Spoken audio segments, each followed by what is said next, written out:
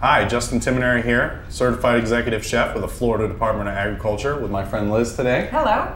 And we've got some amazing fresh from Florida produce that we're going to help start your Cinco de Mayo celebration a great way. And we're going to help you by making some guacamole. Now guacamole it's one of the major food groups in Florida. It really we enjoy is. it on Cinco de Mayo and all year long. And that's why it's so important that we protect our avocado trees from pests and disease so we can continue to enjoy this wonderful dish. And speaking of wonderful dish, let's kick it off. Let's get started. All right, sounds great, Liz.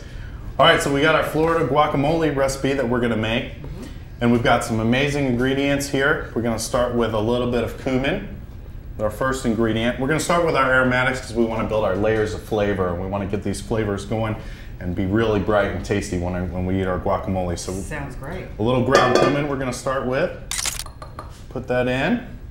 All right, and I've got a little bit of fresh garlic here, and this is kind of cut up, diced really fine. You can dice it larger if you like, or even put more or less than if you like. You know, you really need to make these recipes, kind of take them and make them your own. They're just kind of a guideline to get you going. So you can add more, a little less, dice it more, a little less. Absolutely. Keep the vampires away. That's right. Okay. That too, most certainly. And then we got this cilantro here, beautiful herb. It's gonna help really give it some good flavor. Go ahead and put that in. And of course, what would guacamole be without our lime juice? Exactly. A little kick there, huh? That's right. This is gonna give it this acidic taste and this kind of Latin flavor. It's really gonna bring all the other flavors out. Cinco de Mayo. That's right. So we're squeezing these in here. We're gonna be careful not to get any in our eye because it'll burn. It will. Now, how many are you using? I've got two limes here. You can always use a little more or a little less. I like mine nice and acidic, so I'll go with 2 limes. You're hardcore. Yeah, that's it. And I've got a little hot sauce here, and this is a Florida-made hot sauce made with some datil peppers. I'm gonna put this in.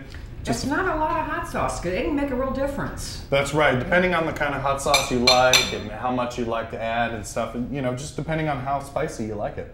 I like it spicy. Me too. All right, now I'm gonna go ahead and add a little bit of salt and pepper. We wanna season it, our guacamole, as we're making it, so we have good flavor throughout. Nice and fresh ground. And then we're gonna go ahead and give it a stir. We want all these flavors to start mingling together and kind of coming up before we add some of our main ingredients. We're going to sort of marinate right now, right? That's right. Okay. This is kind of marinating up. All right, well, let's go ahead and add the rest of some of our ingredients here. We got our beautiful Florida bell peppers here. I like to use red and yellow. It's going to help give our guacamole some great color. Got to have color, especially when in the presentation, as they say, when you're putting it out on the table, right? That's right. Presentation is a huge part. We eat with our eyes before we taste, so it's important that our food not only tastes good, but it has to look good. All right, I've got a little red onion here. I'm going to go ahead and dice this up. Okay, now fingers are not part of the recipe, so you got to be careful here. That's right. You really want to be careful anytime you're working. Where you get your professional chef to come in. Yeah. I'm always afraid to cut things too fast like the chefs do. Well, it's just important to get your confidence in the kitchen and know your abilities and go ahead and improve on them. I know my abilities, and that's why you're here. Okay, so we got this nice diced red pepper. We're going to go ahead and put this in our bowl. I'm sorry, red pepper. It's red onion. Red onion. Give this a stir. And then one of our last ingredients, we got these nice Florida tomatoes, and I've removed the seeds from this, basically just the flesh. I noticed that. Why remove the seeds? Well, I like my guacamole to be nice and firm and chunky, and most of the liquid in the tomato is contained around the seed area, so I like to remove that. It just depends on what kind of recipe, but for this one I thought removing the seeds would be good, but you certainly don't have to. Okay.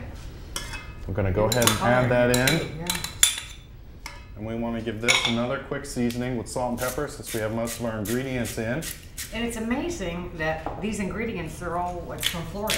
I mean, they really are. We certainly grew our share. We get you your entire recipe here, right in the state. That's awesome. Right. It's important to take advantage of some of these beautiful fruits and vegetables that our farmers are growing for us around the state.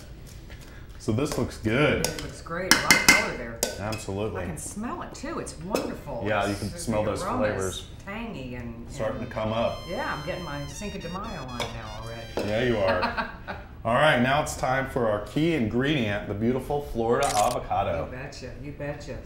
Now, I noticed that you're kind of squeezing it. Yes. How can you tell if an avocado is ripe or not? Well, that's an excellent question. What we want to do is we want to go right around the stem area where it was attached to the tree, and we want to push it a little bit. It needs to have a little bit of give.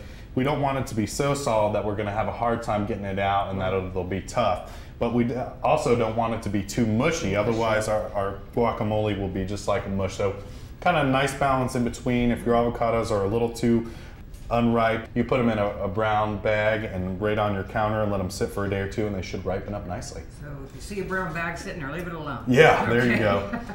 All right, now to get into my avocado here, I'm just going to put it down on the board and take my knife, just kind of work it all the way around, kind of cut it right in half. Remember, there's big seed in the middle. Yeah.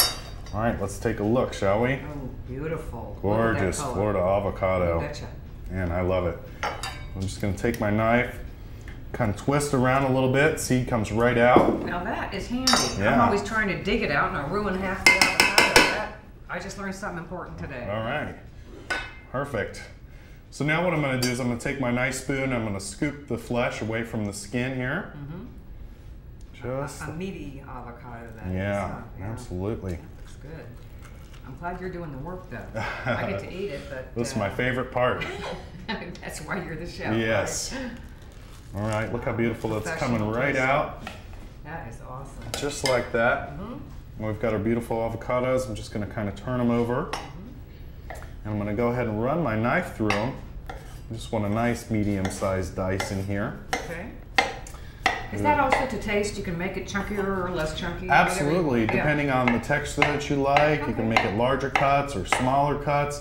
And also depending what you're serving with. If you're serving it with chips or, you know, as a side dish or to go with, you know, guacamole goes with so many wonderful things and really can make your whole eating experience. I make it my whole meal. Yeah, you certainly can. With all those veggies in it. That's right. It's perfect. Okay, let's get these nice diced up here.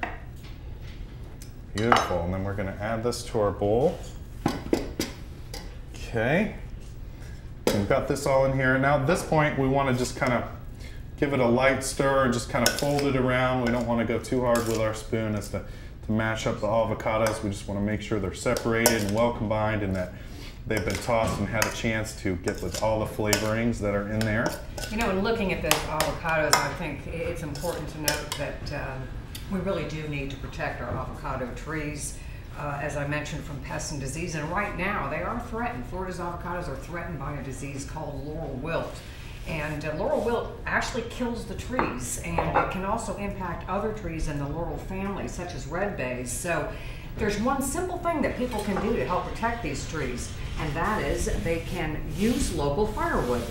You don't want to bring firewood in from out of state or move it around the state because firewood can harbor harmful pests and disease. So a very simple thing people can do is just to use local firewood and help protect these wonderful trees in this wonderful dish. And so if you want to know more, if you're curious, you can go to savetheguac.com. There's a lot of information about saving our guacs on that website.